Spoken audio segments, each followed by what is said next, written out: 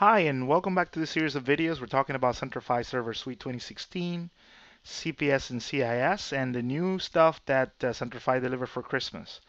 In Centrify Server Suite 2016, now we have local account and group management.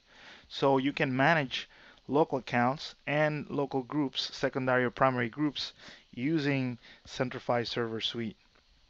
And the capability is very simple. Um, what you'll see is that you on the UNIX data now you have local users and local groups. This is combined with a new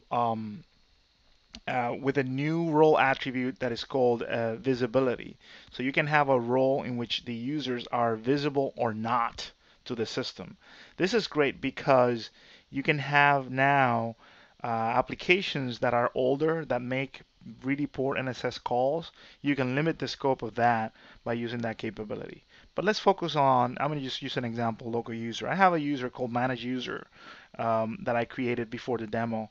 I gave it this identity. I also created a group called manage group.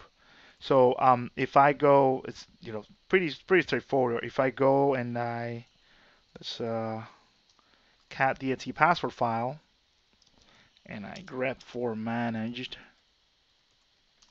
notice that I have my managed user here.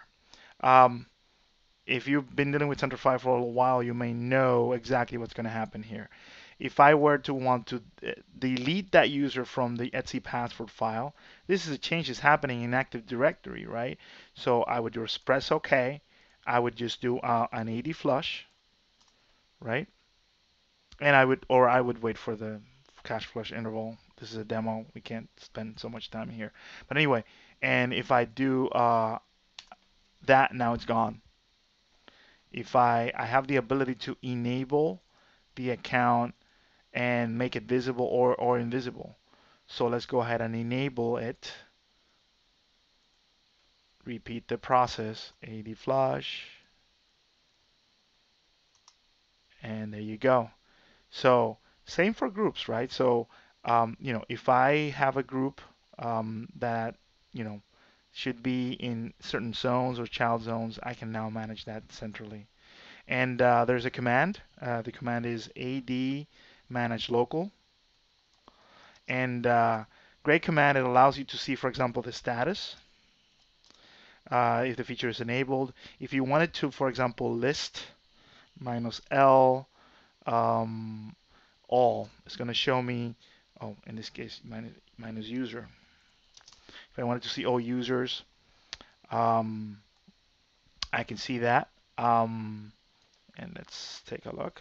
The right order is important. If I wanted to see all users, if I wanted to see all groups, and there you have it. This is local user and group management using Centrify Server Suite 2016.